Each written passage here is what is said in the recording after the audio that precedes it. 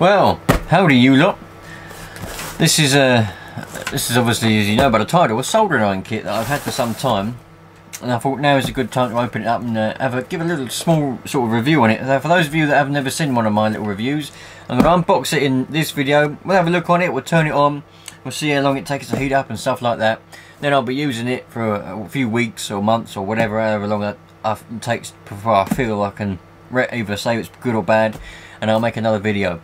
So this is how it comes. I found they do them on Amazon, probably do them on eBay and places like that. It's a HoLife soldering iron kit is what it is. HoLife soldering iron kit. I can't read that back and front. I might better. No, it's back and front the whole time. So it's a HoLife soldering iron kit. It's a model DS045A, and input is 220 to 240 volts, 50 hertz, 60 watt. Temperature 90 degrees to 480 degrees. Manufacturer Shedding, no idea, it's China. Network and Technology Co Ltd, whatever that is, the rest of them. They've got their whole bloody address on it and all. Look. Shenzhen, China. Yeah, whatever. It's obviously made in China. Comes in a very plain box. To tell you the truth, I've had this for a while actually, and when it first came, I thought it was going to come in like a box with all the stuff on it, but it just comes in a plain box. So let's hope that it's actually pretty nice. You know, let's hope it's a good kit. So when you open it up, you get the instruction manual, soldering iron kit, user manual, anti-static, adjustable and constant temperature electronic soldering iron. Yeah, I'll read that later and see if the English is any good on it.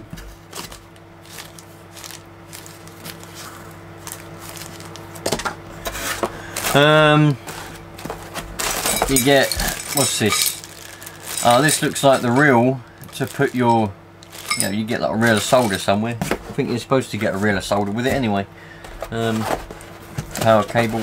There's the actual, oh look, there's your petty little sponge, but then you like that should expand when you put water on it. I hope it will anyway.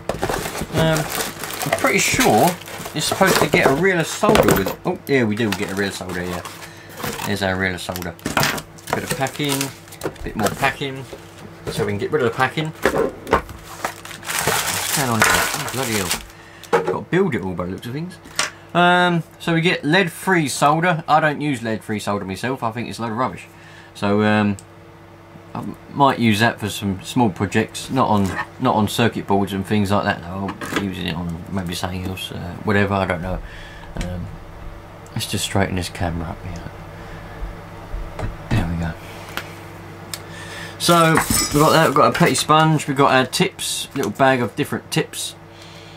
You get like a, well, you just get different tips, depends which one you want to use for different applications. Some people prefer thicker tips, some people prefer thinner tips. Oh yeah, I forgot as well, we've got helping hands for this. It's been a while since I ordered this, because I usually just use the ordinary. This is my soldering iron that I use usually, you know, just the ordinary soldering iron. What's this one? 40 watt soldering iron. I've got a 15 watt one as well that I use for my circuit boards and stuff.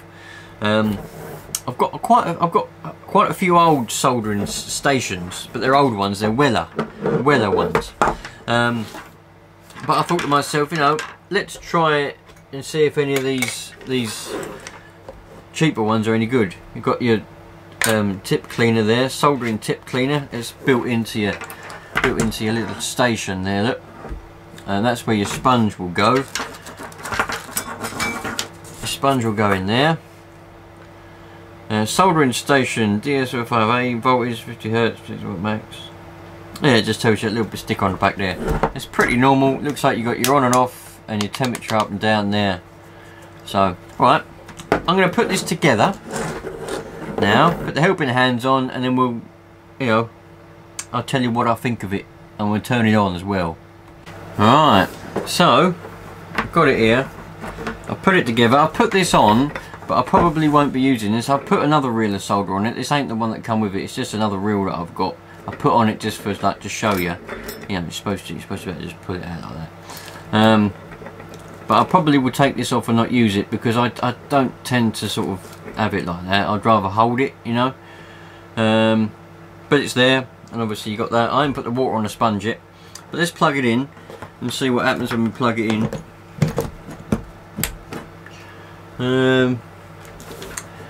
Is it on? Is it on? Is it on? Is it on? Is it on? Is it on? Is it on? Got me helping hands. Look, hello. Little clips. They're fairly handy. A lot of people don't like helping hands. I personally don't ever use. I've got a separate helping hands thing that's just like a little stand with some little clips on, but I don't ever use it. Anyway, let's turn it on and see what happens. What temperature is it at? Is it going up? What's it doing? Is it heating up? I take it. Must be heating up. I'll leave it. We'll let it do its thing. 280. Is it getting hot? Oh, it is. It's getting hot quick, I tell you. Yeah, it's getting hot. 350. Oh, yeah, that's hot. It's definitely hot. Let's get it right up to 400.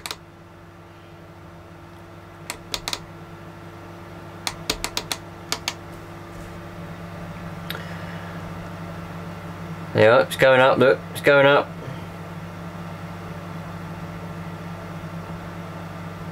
$400 Yeah, is it hot enough to melt some solder yet? It did get hot pretty quick, didn't it? Yeah, look. That gets hot very quick. Very nice. Well, I must say, that did get hot quite quick. I mean, it's 60 watts, so what do you expect? You'd expect it to get quite hot for 60 watt, wouldn't you?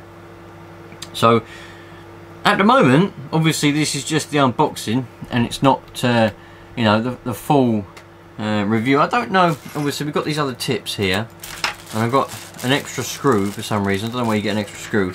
And one thing, oh, I know what that's for. That's for doing those up. I couldn't work out why they give you a little spanner, but I've just worked it out to do those up. Typical, I suppose, me or whatever. I haven't read the instruction book yet. Let's see whether the English is any good in it. Function settings. Let's have a look. Sleep setting. Oh, it's got a sleep setting, is it? Centigrade and Fahrenheit conversion. Press the plus button until you turn on the power switch. F on the screen is for Fahrenheit temp display mode. Press plus and minus button to converse the temp display.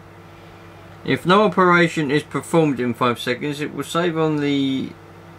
It will save and then exit the conversion setting. Oh, I take that back. It's not very good English, actually.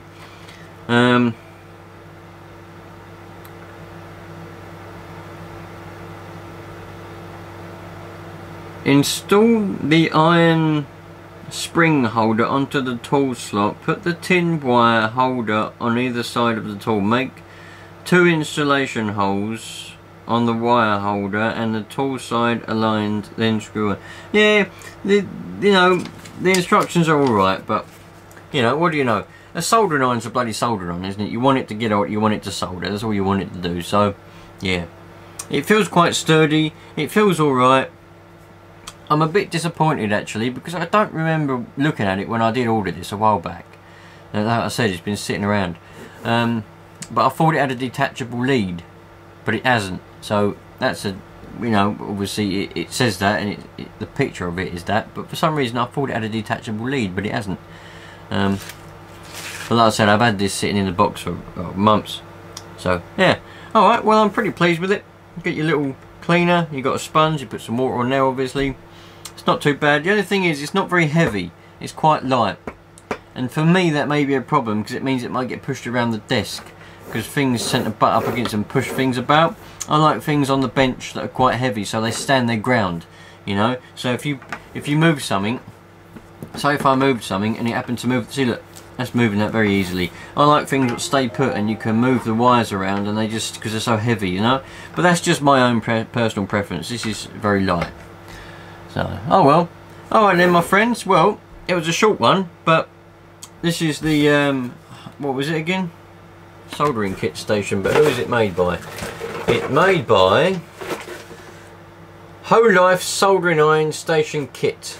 That's who it is. So I'll put a link to the link I found of it on Amazon. I think I got this from Amazon actually. So I'll put the link to it on Amazon in the description of this video. And then I'm gonna use this now. I've got some transistors to change.